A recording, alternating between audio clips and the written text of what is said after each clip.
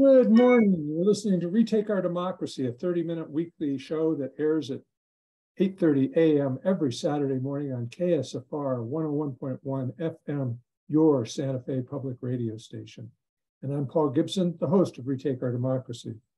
Today, we will be talking with Chili Yazzie, an indigenous activist, human rights champion, and farmer who has long been part of the efforts to close San Juan Generating Station and other efforts where climate justice and indigenous justice intersect.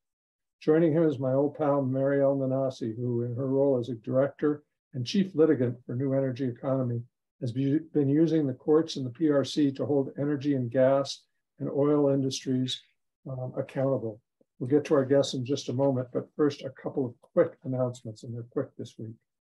I want to remind you that if you're listening to this show while driving around town and miss any of today's show, you can watch the full YouTube recording of this show and any prior Retake show by going to retakeourdemocracy.org and clicking on Retake on the Radio on the homepage button on the right side of the homepage. It's easy to find. And you will find all of our Retake radio shows there in chronological order, so you can binge watch Retake radio all day, all weekend, what a time. I always have to make a sarcastic remark about doing that. I don't know why. Before we get started, I want to acknowledge that we are conducting this show on stolen Tewa land, and I want to thank our Tewa neighbors for being such good stewards of the land.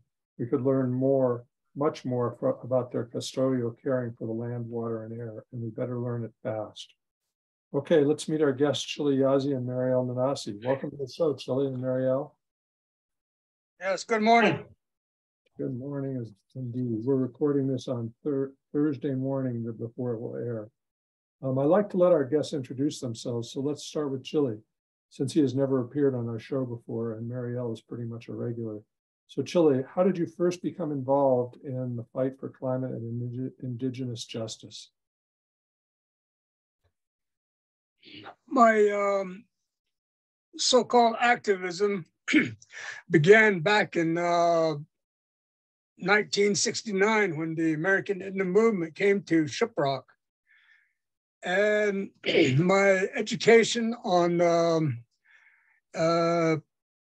indigenous struggles, not only here in our in this area, but throughout the hemisphere, began. And I was very much convinced that I needed to be a part of the struggle, and that's what's consumed much of my adult life.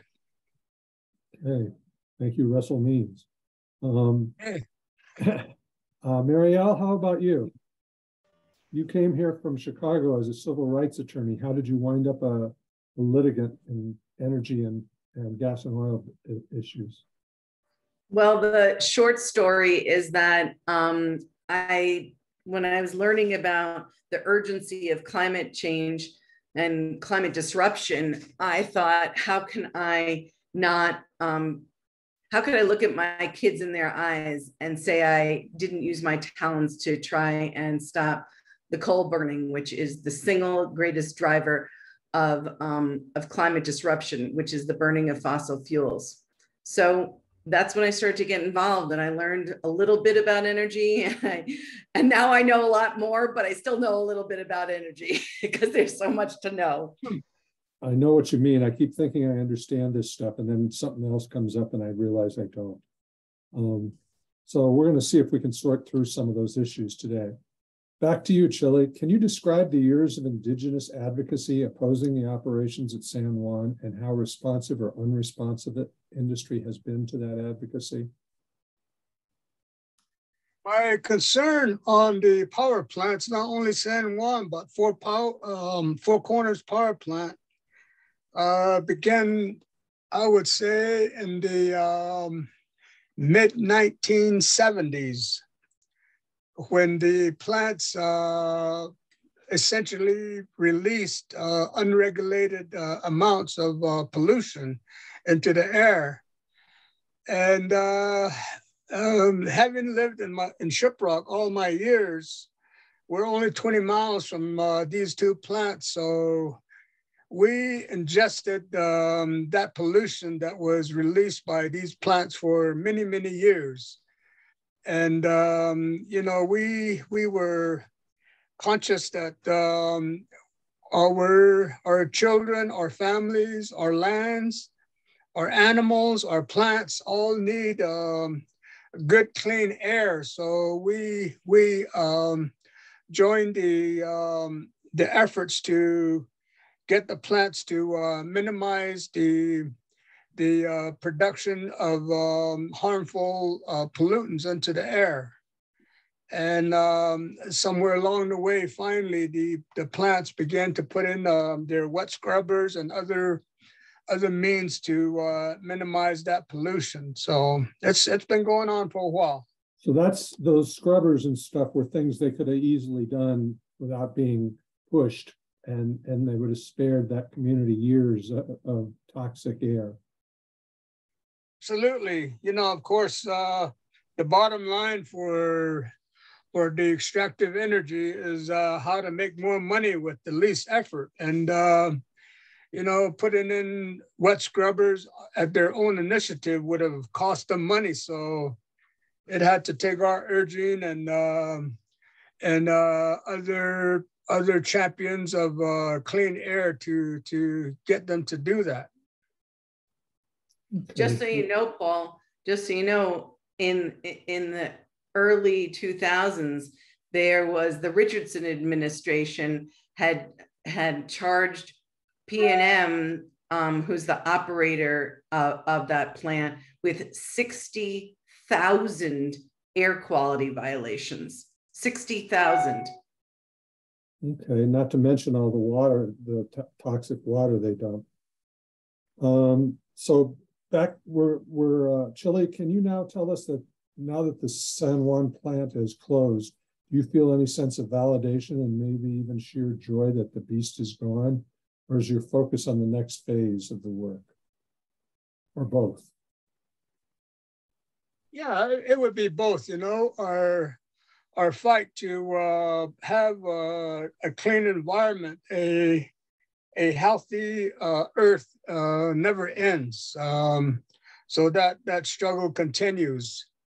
Of course, the closure of the plant makes a significant impact on our efforts to have a clean environment. And just with that, we are.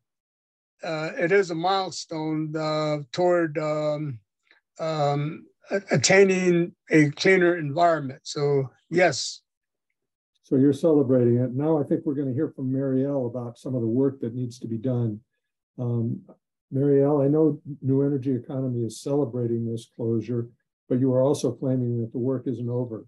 Can you tell us about why you are celebrating, and then pivot to describe all that is wrong with P&M's plans for San Juan now that the generating station is closed? Yeah, I want to just honor that, the indigenous people who've literally lived under the toxic shadows of those stacks for 50 years now, 50 years, will breathe cleaner air. I took a picture, I've been working on it for about 14 years. And I took a picture in about 2010 of a little boy who had to use a pump to breathe. And he's been my moral compass. And that picture of him has been on the walls in New Energy Economy since I took that picture, because it's like, hey, when you're thinking about, oh, you get tired, or, oh, you don't want to fight anymore, you look at the poisoning that we're doing to our children, and then it reinvigorates you to work harder. And so this is a really beautiful moment, and just like, it's a milestone, like Chili said. And so we have to celebrate our victories. And this is a huge one. It's a really huge one, and we will all breathe easier. And there's a 250-acre site at the P&M San Juan generating station, and we know that it's been polluted contaminating both groundwater and the aquifers for years. There is testimony that has been given. Well, let me just start with one thing, that when you burn coal, there's something called coal ash. Just like in your fireplace, when you burn a log, there's ash on, ash in the fireplace that remains.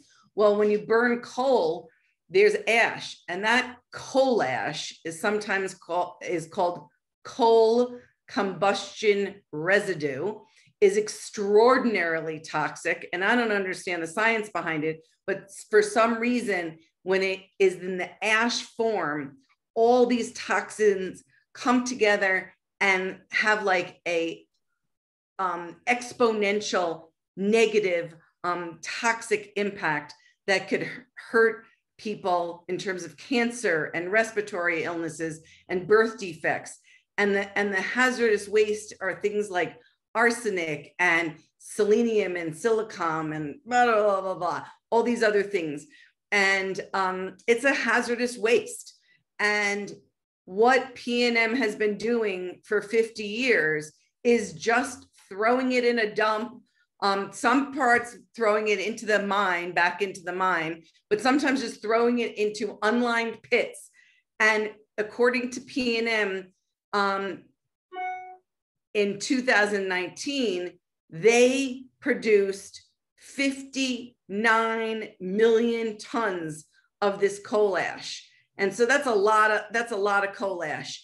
And that was only in 2019. I don't have the most recent numbers, but we're afraid, and there's been testimony that that it has, and it is going to be leaching into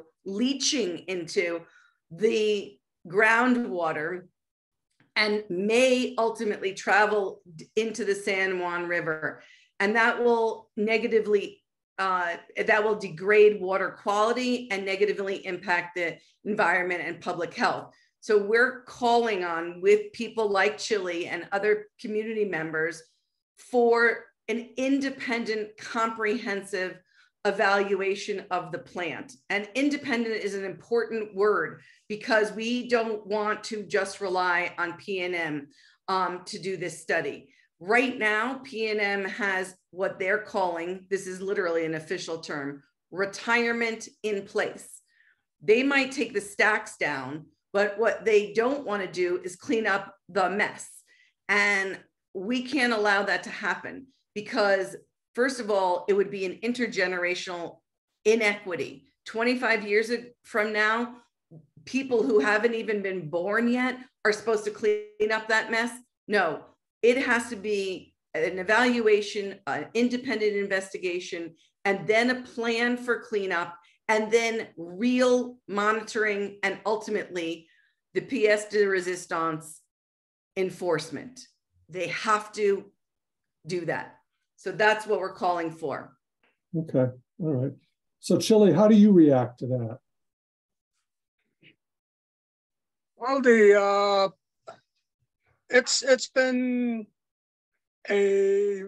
routine for extractive energy industry to extract the resources, develop them, make their money, and walk away without cleaning their mess. You know, that's to me, that's an indictment of America and capitalism. And specifically, I point to the 1872 Mining Act, which allowed, to this day, the mines up in southern Colorado who continue to pollute our rivers. And you know, it should be, it needs to be mandatory that the federal government, United States government, require industry to clean up their mess once they've made their monies. You know, that should be that should be said and done without discussion. Just to show you how naive I am, I just assumed that was the case. I mean, I couldn't believe that PNM doesn't really have any legal responsibility to clean up this mess. But so what does remediation look like to you, Chili? Well, I think that the coal ash residue that Mariel refers to certainly needs to be cleaned up. I don't know how it needs to be disposed of, but it needs to be done in a way that it does not filtrate into the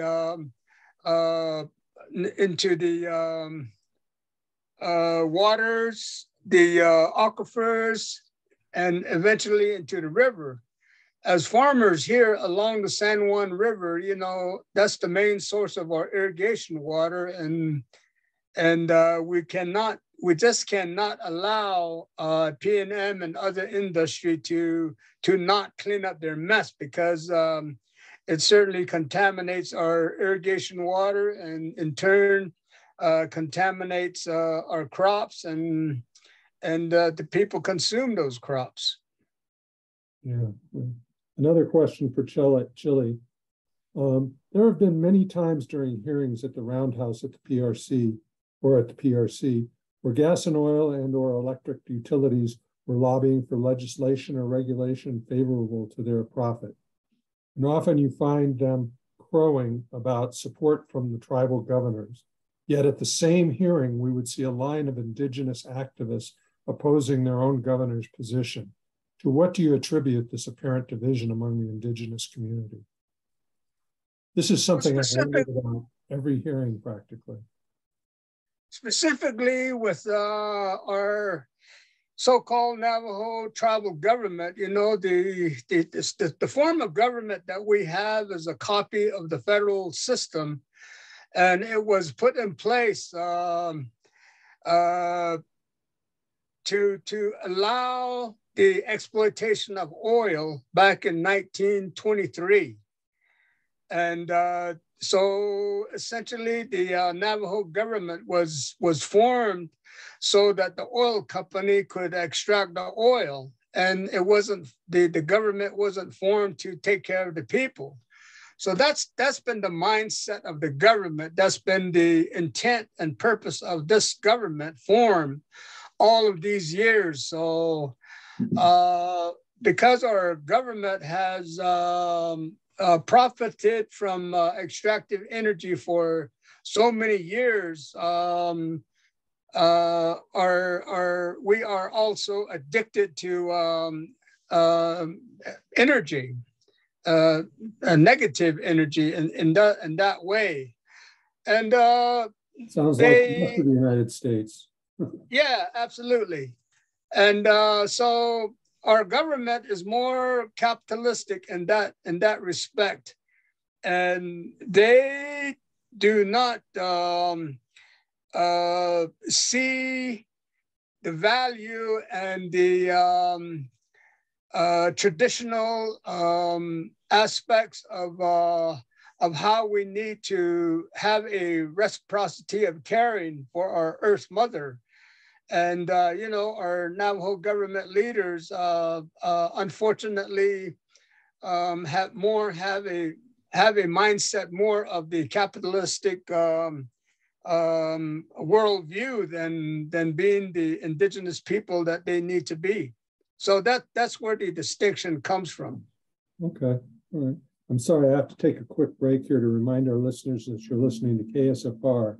And KSFR is more important than ever during this time frame, this era we're in, of misinformation and social media and in the mainstream media. KSFR gives you straight news, gives you great interview conversations, cultural information, music, local music and arts, and all of it comes to you free, but it's not free to produce. They have a sound engineer and studios to maintain, and I would encourage you, if you like to listen to KSFR or just to this program, please go to ksfr.org after you finish listening, click on the donate button and consider it a ticket for admission to some great programming. Send them 15, 20, 50 bucks. And just as an alert, I'd encourage all of our listeners to start listening to Retake Our Democracy at 8 a.m. and listen to Richard Wolff on Economic Update. Because if you really want to understand capitalism, he knows it better than anybody. And it's a phenomenal show. And it's a great lead into Retake. So that's my 2 cents. Let's see, I got to move on here. Mariel, I'm struck by how we see ongoing P&M ads describing their commitment to the New Mexico community, with Avangrid's name featured prominently.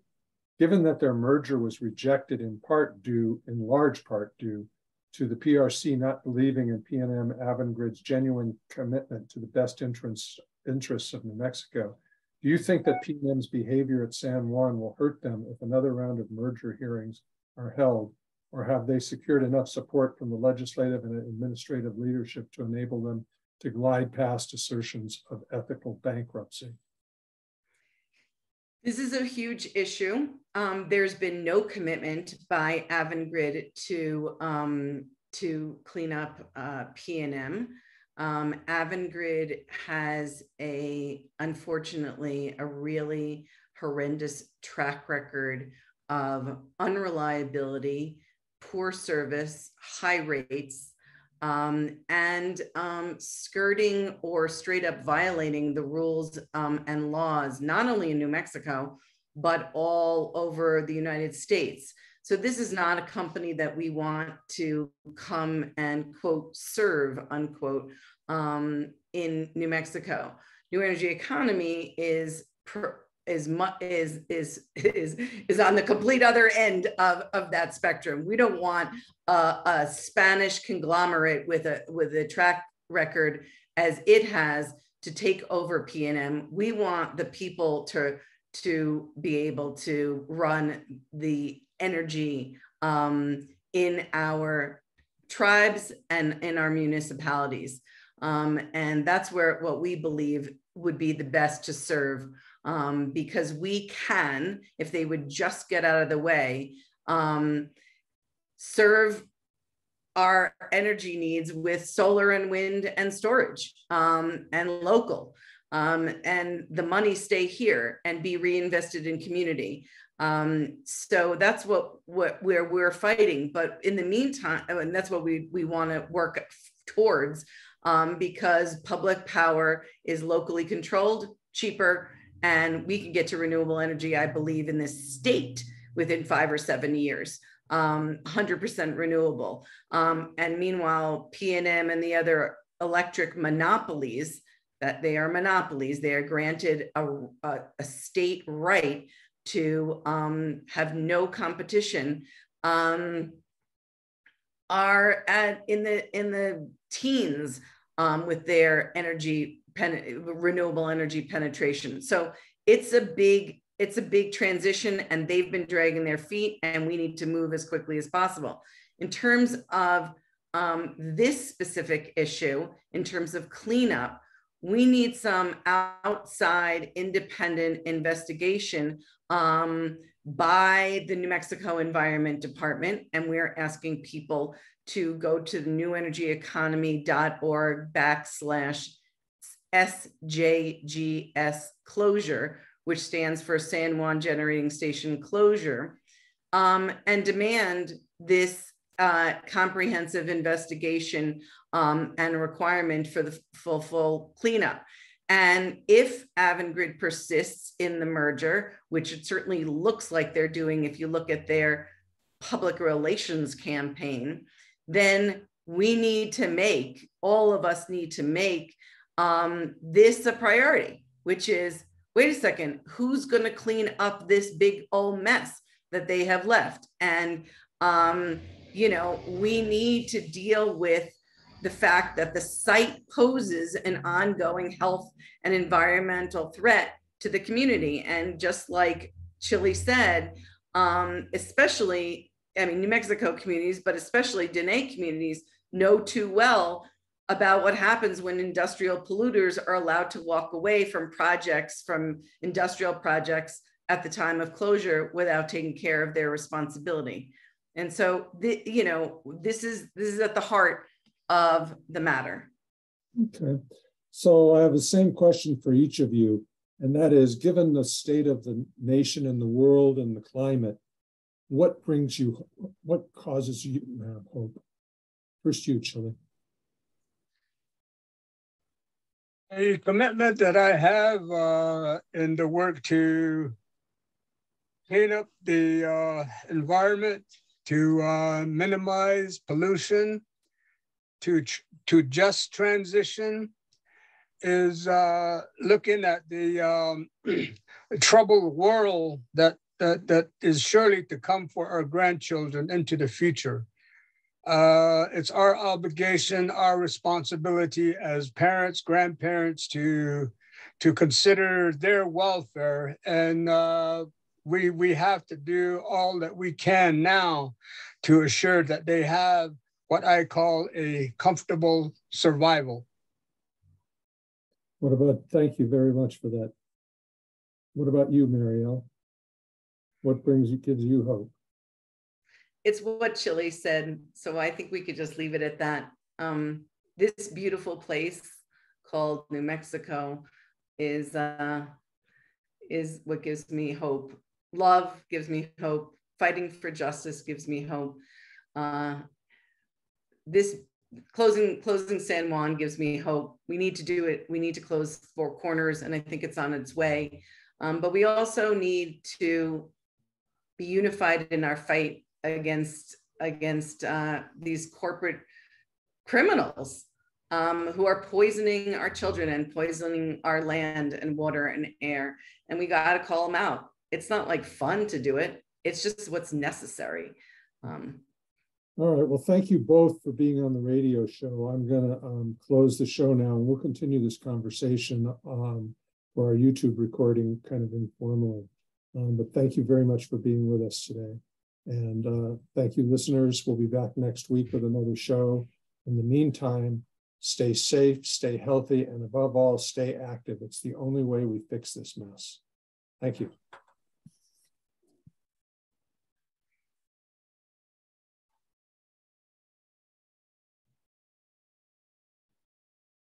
Okay, we're back. I was going to just say, the questions that I sent to you are spent, but I had a question about whether or not, I'm still just mystified that these corporations can come in and do their work for 50 years and then say, we're out of here, see you later. It sounds like a 2-year-old, not an adult context. That's what 2-year-olds do. They play with their blocks, they leave them all over the floor, you step on them and pick them up, or you teach your kids to put them away. But this is just nonsense. And what could the legislature do to change that dynamic? Or could they do anything? I think that, like what Chili said, is this is a dynamic that's persistent, and it's about the failure of the people and the government to hold corporations accountable. And you're exactly right. Like, they create a mess and then they go on and create another mess somewhere else.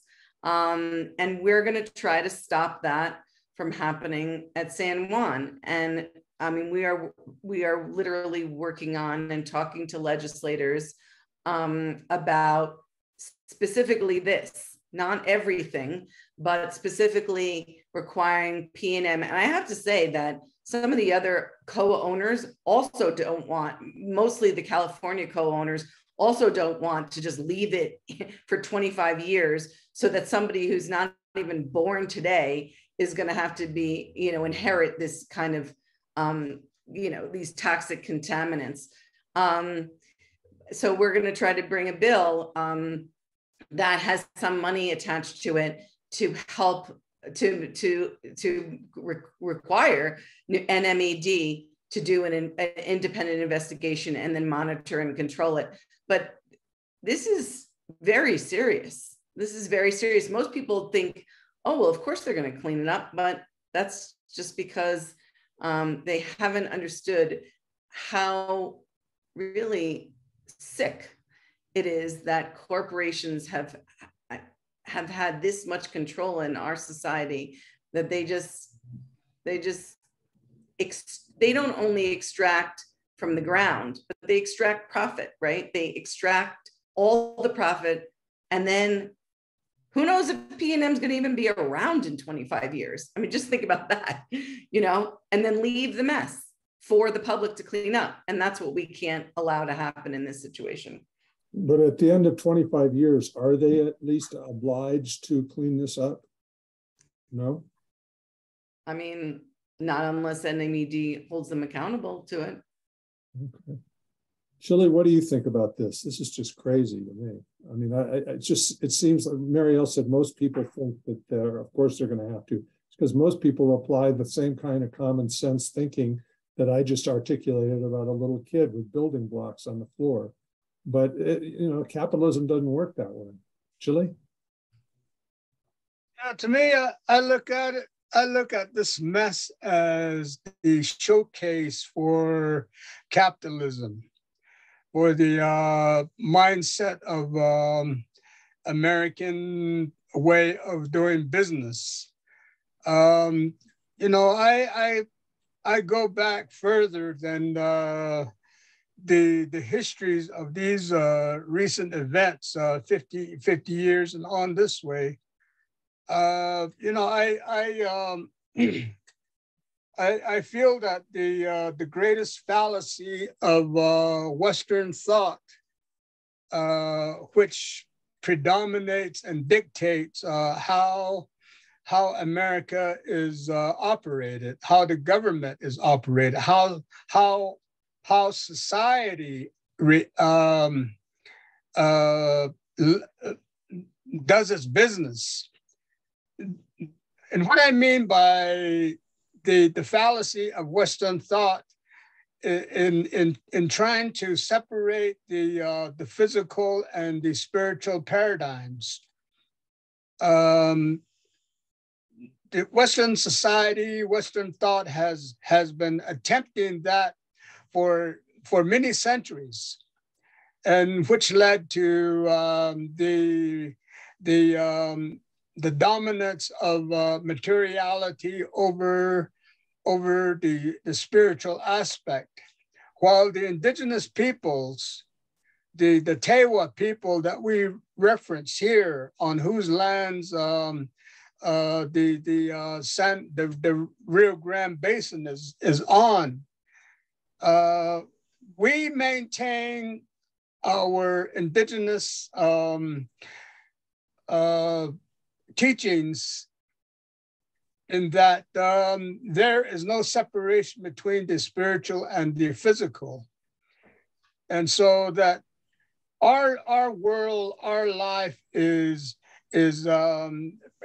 predicated on the act of reciprocity between ourselves as human beings and that of the earth. We care for each other physically and spiritually and however other way that it matters.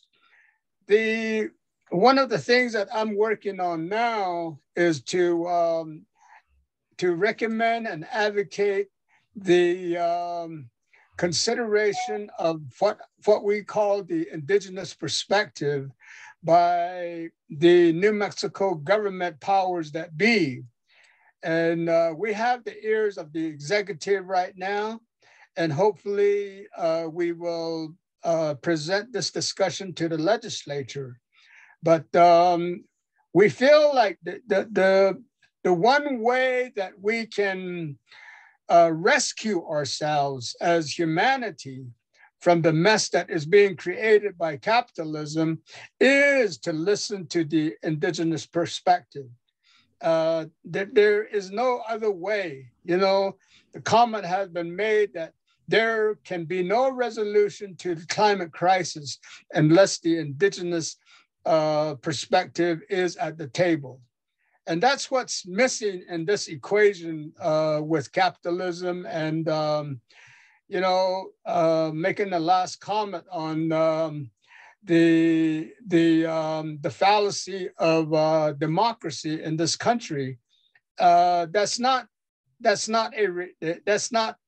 doesn't make sense for indigenous peoples, because the extraction of energies from our lands, the dominance of American society on our lands has been in violation of our right to a free and prior and informed consent. We have not consented to all of the exploitation that has been perpetrated on our lands and on our people. And that's the damage that capitalism is making. And the only way to try to correct that mess is to listen to the indigenous perspective. That's interesting. Well, I would love to hear the debate at the Roundhouse if the indigenous perspective were presented as kind of binding legislation in some fashion. If you could send that to me, Chili, I'd appreciate seeing if you have a draft of what you're proposing or summary, I'd really like to see it. Because it seems so perfectly obvious that we need a completely different perspective and set of priorities on how we make decisions. And, as long as you have legislators saying, well, no, they're not the best, but we're going to have 150 new jobs or 1,500 new jobs. Oh, great, we got jobs, but if you were completely destroying the earth for 1,500 jobs, does that make sense? And shouldn't you be consulting with the earth about and getting their permission too? And it's just crazy. I remember something that I heard quite a while ago. It was about garbage and what we're doing in terms of our consumerism. We use something once and we throw it away. And then whoever the moderator was on this said, what people have to start to understand is there is no away. It's just here, and there's no away. And you wouldn't soil your own home. You wouldn't just, throw crap all over the house, but we do that outside in our industry. Yeah, Paul, if I could, a concrete piece of discussion that I hope to have eventually presented to the legislature is this concept of the rights of nature. The rights of nature has been incorporated into the legal process, the constitution of, say, like Ecuador and Bolivia and other governments around the world. The Maori people in New Zealand are very much at the forefront of that discussion. And even cities like Santa Monica, California, have elements of the rights of nature discussion. And I would like to see the state of New Mexico be the first state to objectively and sincerely and respectfully request or consider the realities of what rights of nature discussion is all about. And that's one of my intents with this discussion that I'm having with the state.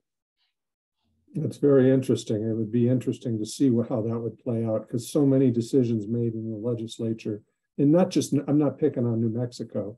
New Mexico is probably better than most, but it's just the way capitalism does its business, and it always has been, and it's just like, there's no respect for all the costs that are incurred by the earth are externalized and left for others to deal with. And we obviously can't continue to do that. I hope Florida's learning their lesson. Mariel, do you have any added thoughts to what Chili's saying about the rights of nature? I think it's beautiful. And I think that what our system does, or the system that's imposed on us, is it internalizes profit and it socializes toxicity and problems, and we need to change that. We need to live in a life that values social profit, which is the concern and care for the land and the water and the earth, because it's our only home. Mm-hmm. And we can't live without those things. And we're seeing more and more destruction happening all the time.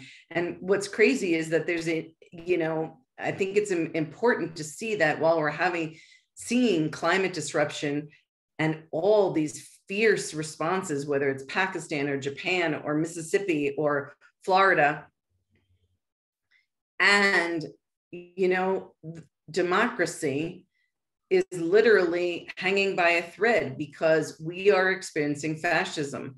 And that is the control of our government by corporations. It's not just those crazy Nazis that are, you know, in the street, though that's scary as well. But it's also about that the rights of people and the rights of nature have, you know, and are being devastated. And if you want to know why suicide rate is up, and you want to know why drug use is up, and you want to know why there's so many ills in our society, and just look at the ads on TV. They're like all for drug companies. And it's because you can't poison the environment and not think that we're going to be poisoned too. That's our food. That is our food. And it's very scary what kinds of just irresponsibilities sounds so like lame compared, you know, but it's gross irresponsibility, it's gross negligence. And that's why it's important that the study, the investigation by NMAD be done now. So first of all, we could just know what the extent of it is. I only talked about one of the things that P&M, you know, one of the big issues at the P&M plant is the coal combustion residue, also known as coal ash. But there is a nitrate plume that is in the plant and in the water and in part of there's a evaporation pond, which is even think about that. They're hoping to put it in, or they have been putting it in pits, hoping that it just evaporates. These sulfur dioxides and chlorides and nitrates just evaporate into the air. That's their plan. I mean, it's just sickening. And, you know, you look at somebody like the little boy that I took that picture of, and like, what kind of system do we have that we knowingly poison our children? What is that? One of the things that should be part of the New Mexico Environment Department is that what we're doing is committing murder. Yes. And if we're committing murder, let's at least know we're committing murder. Yeah. Instead of doing it behind closed doors and shielded from our eyes. And maybe if we knew we were committing murder, we'd do something about it. Yeah. I mean, I just will say that like P&M's own testimony is that there was 14 major discharges of contaminants onto the earth and into the groundwater since 2014. What has been done? What has been done? Nothing. Who's going to suffer? Is it that we care so little about our Native brothers and sisters that we're just going to not, you know, just turn a blind eye and go on to the next thing? No, we cannot do that.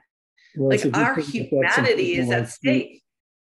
It's a good thing that there are some advocates out there that see it that way, because we've got a couple of centuries of history that say that Americans will do that to indigenous people. So yeah, we do. So it'll be interesting. But that impacts you said, you know, like that also impacts our own humanity. Like, so. I have another question. You mentioned the rights of nature, Chili. Do you know the Green Amendment? Are you familiar with the Green Amendment that's being proposed for New Mexico? It's not quite rights of nature, but it's saying that New Mexicans have the right to clean air, clean water, and clean land, and that they can sue the government to enforce that right. They can't sue for money, but they can sue to make the government do its job to protect people. I'm aware of the development of the Green Amendment, and that's certainly a positive step in the right direction.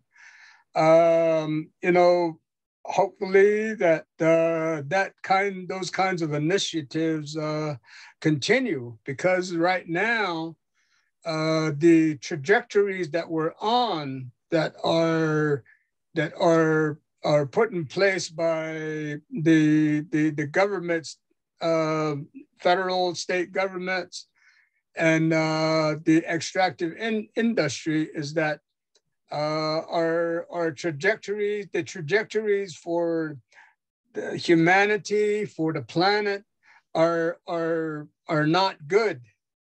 You know, we needed to listen to the 2012 change of the Mayan calendar. You know, we have indigenous prophecies that tell about these later days, and you know, we're coming into those times, and we're seeing the eventuation of some of those dire warnings that we have amongst our people, and we're aware of it as people who are conscious of the needs of the earth. But it's the industrial, the politicians, the bureaucrats that need to listen to what we're saying, to if they have any interest in rescuing the planet for our grandchildren to come. Can you articulate a little bit more about those prophecies, Chili? Well, of course, our prophecies have dire warnings in that if this comes to pass, this will be the demise of humanity and the planet and so on. But they are very much in concert with the underlying message of the Mayan change of the calendar, in that, yes, we are at a pivot, or a very major pivot point. We either continue on the trends that we have in exploiting the earth, and enriching the developers, and ignoring the health of the earth, ignoring the pleas of the people. If we don't change that, then we're coming to a drop-off point that we do not want to see. But there is opportunity also for us to assess where we are and to make that great change. You know, the Hopis also have a great prophecy that is very much in line with what the Mayan calendar change talk about. And you know, it just comes down to whether or not we want to continue to have life on this planet. And if we do, then we need to adhere to those warnings. And, you know, that's what it comes down to. Maybe that's why Elon Musk is like got a T-shirt about going to Mars, and they can go up, these capitalists can spend billions and go up to Mars and destroy it. The pictures I've seen of Mars don't look all that appetizing. I'm happy here for now. Mariel? Yeah, I mean, go ahead, Chili. You know, it's just so much of a joke for me, you know, that the 1%ers have that capacity to shoot themselves off to another planet, while the billions of us that are left behind are going to suffer our demise, the demise that they have created. And you know, it's I don't see that that there's going to be the kind of fruition that they hope to see with their explorations out there. It's just a massive sickening joke to me that they think they can propel themselves out there into outer space and continue to live. You know, that just doesn't. That's not. The 2-year-old. That's not the way it's supposed to be. It's a 2-year-old. it's the same as P&M leaving San Juan the way it is, and just let somebody else clean it up. And we're out of here. We're on to the next frontier.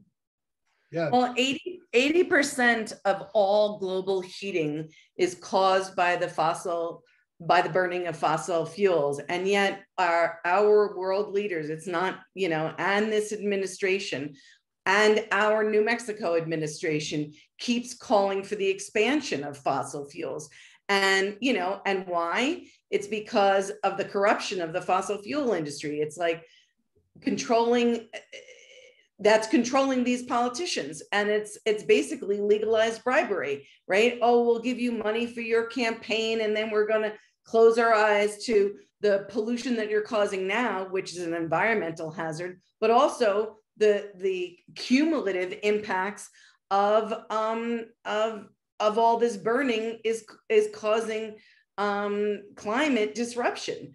And we're seeing it. We're seeing it with hurricanes and fires and flooding and heat waves. And it's affecting crop yields and losses, and and we're seeing corresponding increases in food prices, and and then all the diseases that are associated with all of that, which is diabetes and blah blah blah blah blah. We can't keep continuing this same way. It's killing us. And so the first and the hardest thing is to hold these corporations accountable. But that's what we have to do. Okay. Well, I don't want to take any more of your time. This is, I literally, I think I could sit here and talk to you two all day long.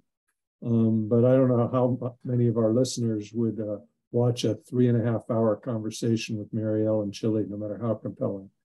But I want to really thank you both a lot for taking your time. And Chili, I didn't give you a chance during the broadcast, but can you tell people how they can find out more about what your work is about? Well, we don't have a website. All I can do is rattle off my email for anybody interested. It's CHILI, Chili _ Yazzie, YAZZIE @hotmail. Okay. Well, thank you, Chili.